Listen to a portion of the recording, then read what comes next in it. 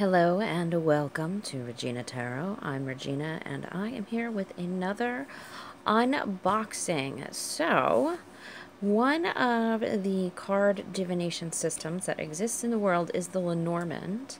I had heard a lot about the Blue Bird Lenormand deck, and I thought if I was going to dive into it, then maybe this would be the deck that I should get. It is not the same thing as tarot. In terms of other users and readers that I would recommend who do Lenormand spreads on YouTube, there's one who's just simply called Lenormand Reader. It's spelled like that, two separate words, that's their handle. I don't know them or anything. I don't even think I've interacted with them like on YouTube, but that's the one I watched to kind of get an idea of what it's about. It seems like there's very specific spreads to use. I've never seen anyone use a Lenormand deck in like a cluster system for readings.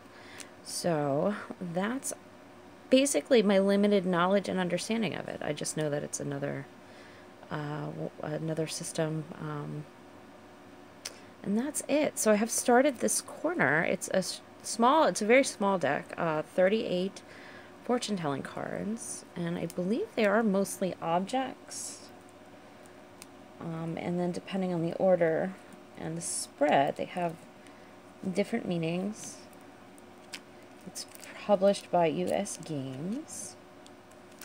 And I'm not seeing an author on here, so I'm wondering if the Blue Bird, I don't know if it's the original system, but like we will find out, I think, from the guidebook.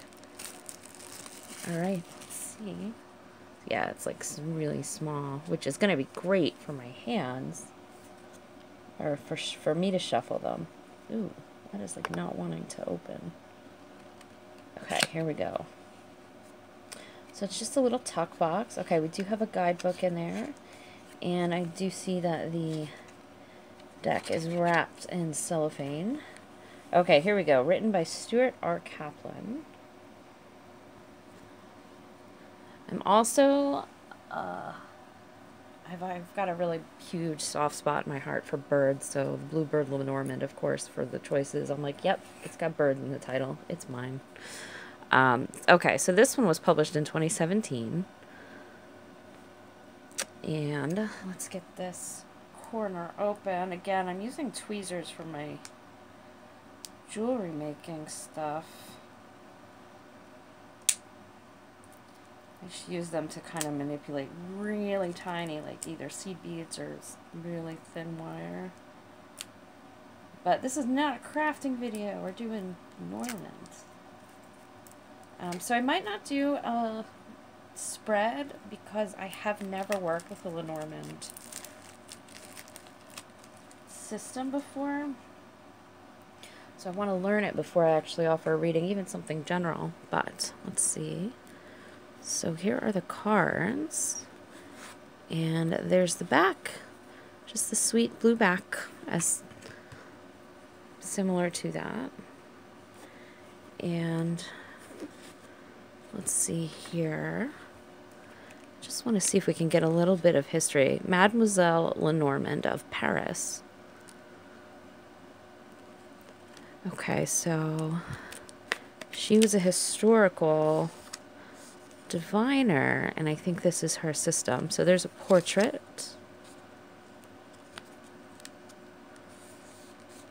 Biography. Marie Anne Adelaide Lenormand was born on May 27th, 1772. And I'm not going to say it right, so I'm just going to say France. She was the eldest of 3 siblings. Her parents died before she was 6, and her care was entrusted to step-parents.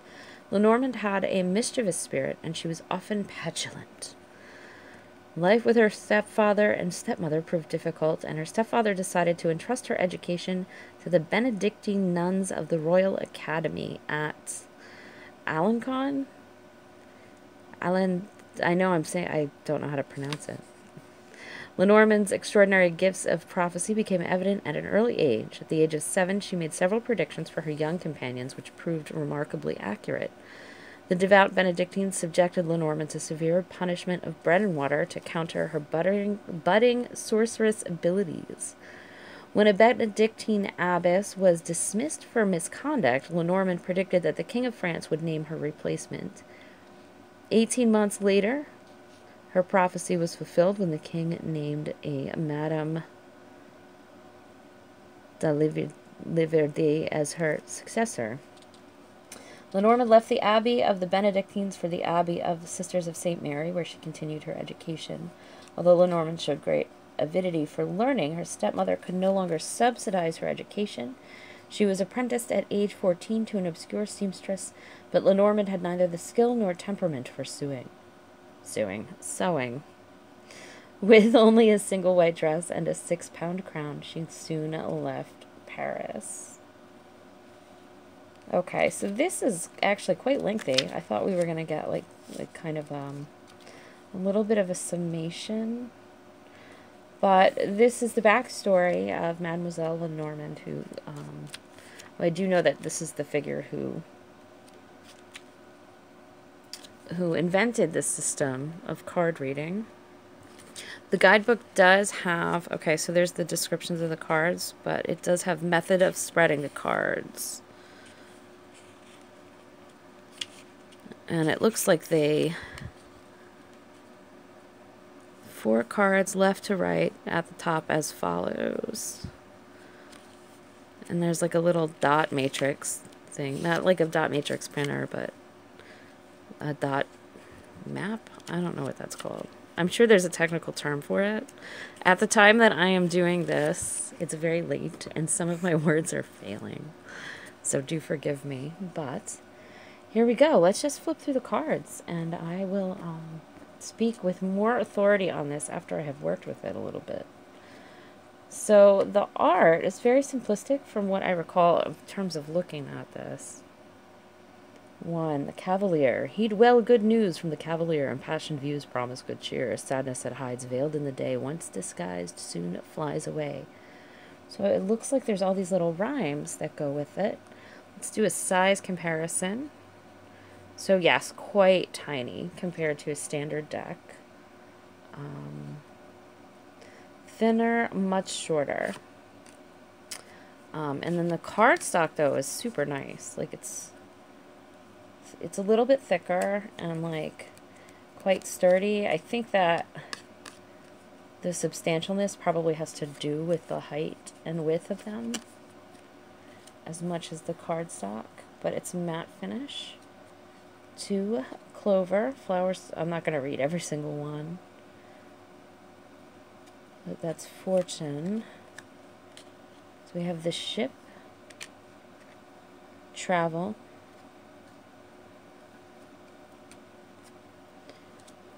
let's see. So the house, establishing a foundation, stability. The tree, reaching goals, clouds,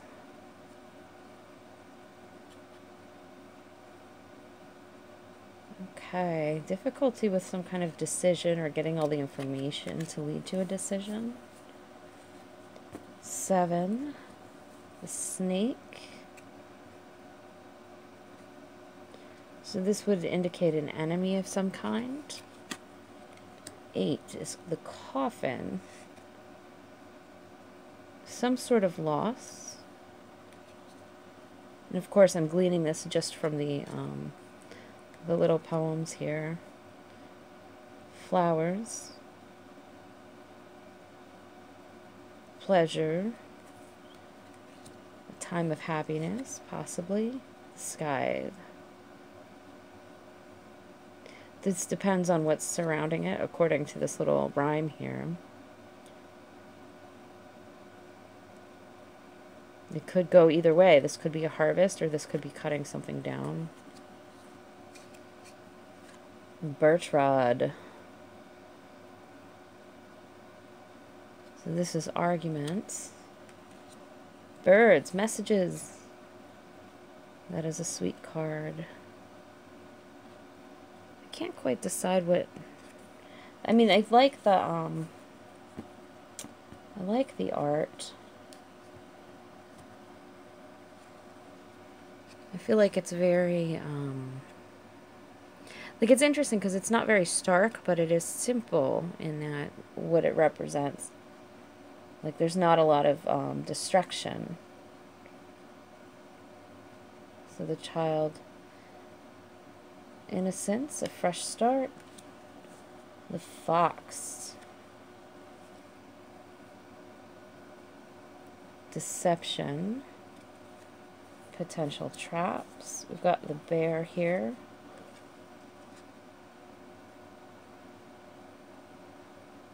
Be careful with your resources and use your power wisely, is basically the message from that one. Stars. Joy from afar, messages from overseas, opportunities from overseas. Stork. Change, progress, healing. The dog. Loyalty, happiness. The tower.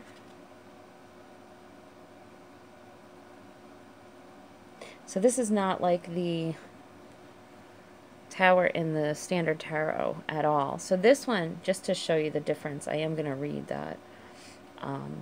A lone tower stands confident and secure. Ground your strength in all that is pure. When troubles surround, weakness may come. Problems that abound, you must overcome.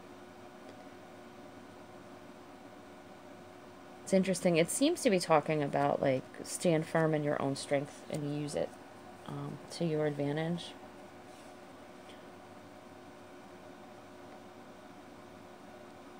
Garden. Beauty, friendship. Mountain.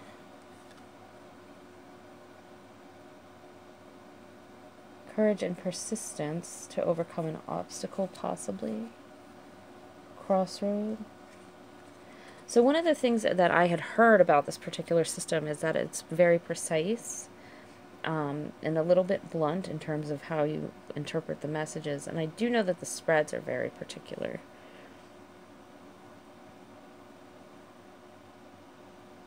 Crossroad.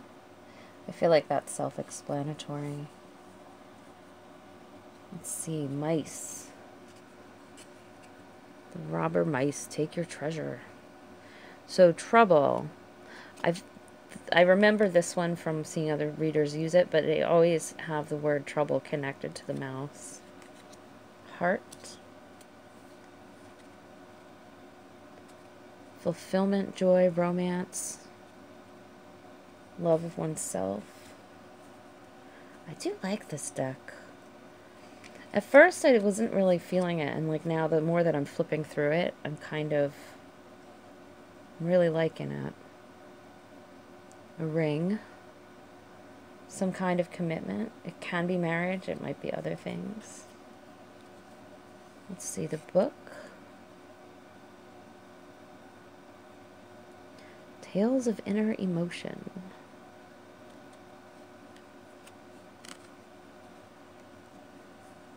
Hidden knowledge, or knowledge that has to be learned.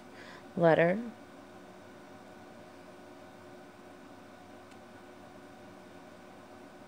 Good news or bad news, depending on the cards around it.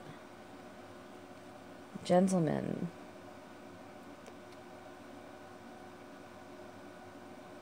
So this one, again, it does represent a person, but whether they're it's happy circumstances or negative circumstances depends on the cards again around it.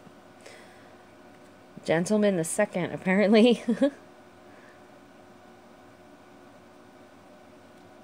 It's interesting. Yeah, 2 gentlemen, 2 ladies.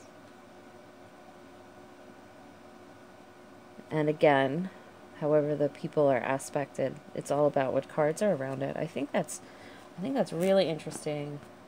In terms of a system, I can see how that might work. Especially if you've got, I mean, so there's 2 of 2 gentlemen, 2 ladies. I could see how that would work too if you've got multiple people showing up in a situation in a spread. That could be very beneficial.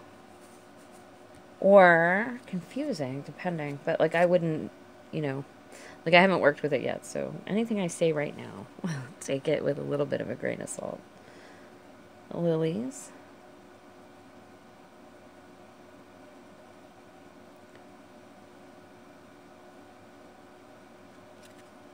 Interesting. So passion, but whether the passion is in a positive direction or negative, again, depends on the position of the card.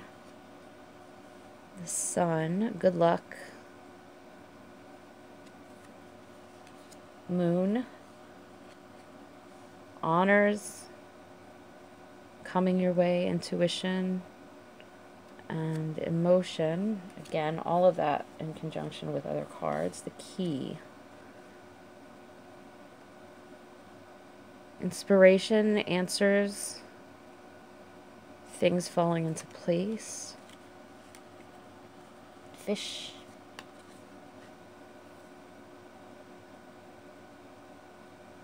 Depending on which way the fish is facing from the other cards.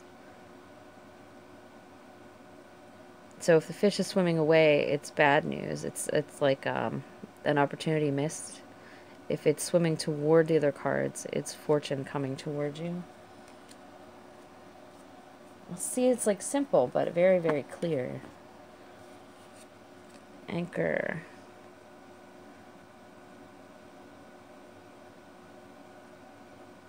So if the anchor, depending on the position of the anchor, like, because it could be a lost anchor or it could be an anchor that is holding things stable, according to that rhyme.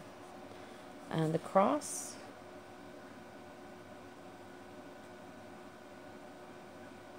So it could be suffering or a lifting of burdens, either one. And that is my look at the Blue Bird Lenormand. Again, I'm not going to do a spread with this because I do feel that I need to, because it is such a different system from the tarot. I do want to study it a little bit before I do that. And but yeah, but this is one of the ones, if you get into divination systems at all, it is something to kind of, I think, to be aware of. Like, I've been meaning to kind of look into it for quite some time. So I'm excited to learn this. And I do think that 2021 or maybe like the last 2 months of 2020, if time willing, I might start doing some deep dives into these decks and systems and things that I've been acquiring throughout the year. So I'm excited to do that. Anyway, thank you for hanging out and experiencing this with me. If you enjoy this video or any of the other unboxings, please like, share, subscribe. If you have a deck that you are curious about and you want to see, leave a comment in the section below and let me know, and I'll see if I can get my hands on it and do a little walkthrough so you get a chance to look at it, if I get enough of a consensus on that. Anyway, that is it. Thank you again for hanging out here at Regina Tarot, and I will see you the next time.